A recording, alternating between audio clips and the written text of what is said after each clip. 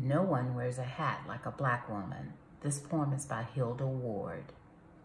No one wears a hat like a black woman as she prepares for church, binding her gloves and straightening her stockings, greasing the children's elbows and knees.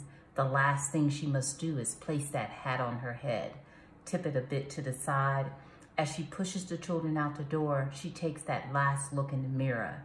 She may have made breakfast, started dinner, and pressed a few heads, but when she walks out that door, she has a walk that shows pride with her gloves in her hand and her bag tucked under her arm.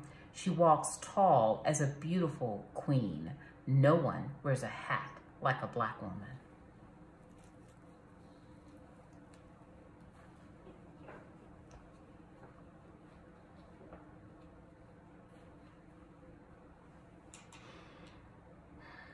She may have been on her knees scrubbing floors or cooking in a white woman's kitchen.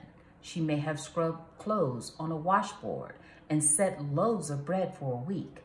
She may have made a few sweet potato pies for church, but when she dons that Sunday hat, she walks with elegance that is regal and her head held high with a wide brim.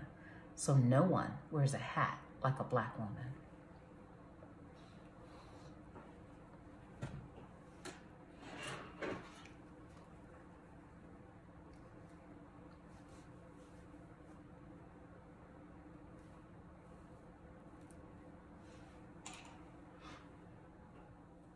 Because it covers hard work and a life of struggle, but it adds a sense of pride that can't be removed.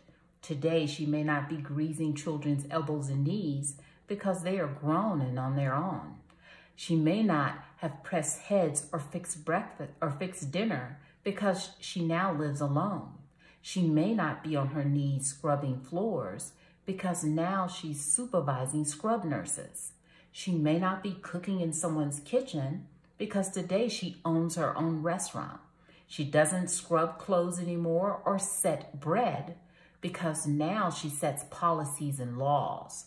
She may not make pies for churches anymore because now she's the pastor, but she still wears that hat with pride. And no matter what she does in life today, no one can wear a hat like a black woman. So think about her when you enter church. Look around and admire that woman in the hat and know that's a special woman who needs recognition because she makes changes in the world each and every day. Thank you.